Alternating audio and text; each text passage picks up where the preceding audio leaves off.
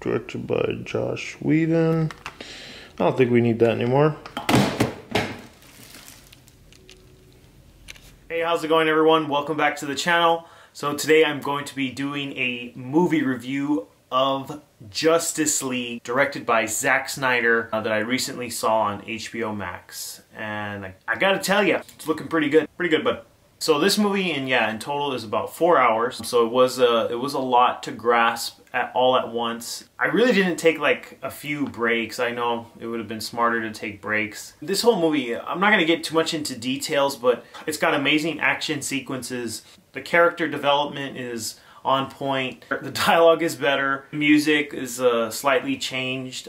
And obviously the story is a lot more in-depth and a lot more broader. I love the Flash, Cyborg, and Wonder Woman, and Aquaman. I love how each Justice League member gets their own introduction and their own like screen time. I didn't really get that in the Joss Whedon version. There was like nothing to grab off. The Joss Whedon version, that guy, I can't believe he did what he did to this movie. This is such an important movie that fans want to see it done correctly.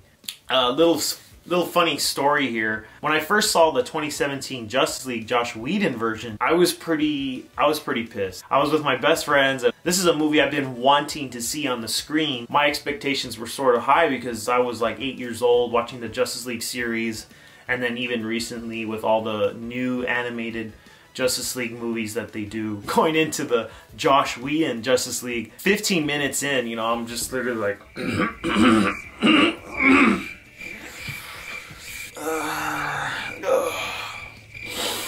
what am I looking at here? So that was pretty much my whole reaction. I kid you not, throughout the rest of the movie I was like holding in my reaction because my friends they were sitting right next to me and they already knew that something was up. And then when I got out of the theater, I was like pissed and I was cussing. I was like, that is the worst shit I've ever seen. I was just so in shock of what Joss Whedon did, you know, with the mouth of Henry Cavill, the story, the characters. They were all goofy and quirky, and I was just like, it was just unreal to me. And overall though, Justice League, I mean, Zack Snyder, you know, he had to do with what he could, you know, during the time of everything that was happening in his career and his personal life. There's so much to say about this movie, you know. I kind of wish that he had just at least, I know like you can press pause and all that, but I just wish he had just put it in like episodes, or you know, or at least like 2 long movies, like 2 movies or something like that. But yeah, it was mainly the end that I was kind of like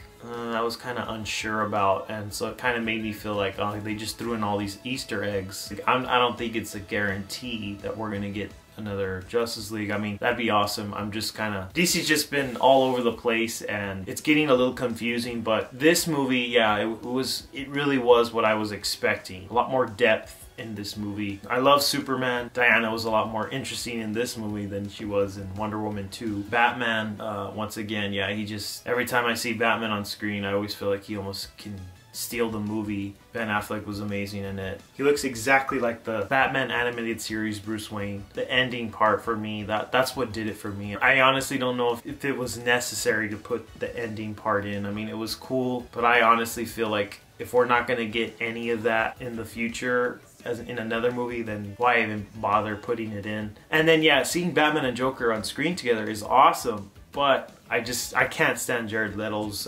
Joker. I can't stand his laugh. He sounds like the Grinch or something. He just doesn't really fit. They made him look cooler. You know, I liked his look with the long hair. That was more intriguing than, you know, what he had on the damaged face and the grills and all that. I mean, I don't know about his grills and his teeth still, but I did like his look. I just can't stand when he talks. He's like, oh, I'll be the liquor. It almost like ruined it for me. Just a little bit, but I did like seeing the ending, you know, it was cool. I just don't know if we're gonna get that. So I'm gonna go 7 out of 10 for my rating.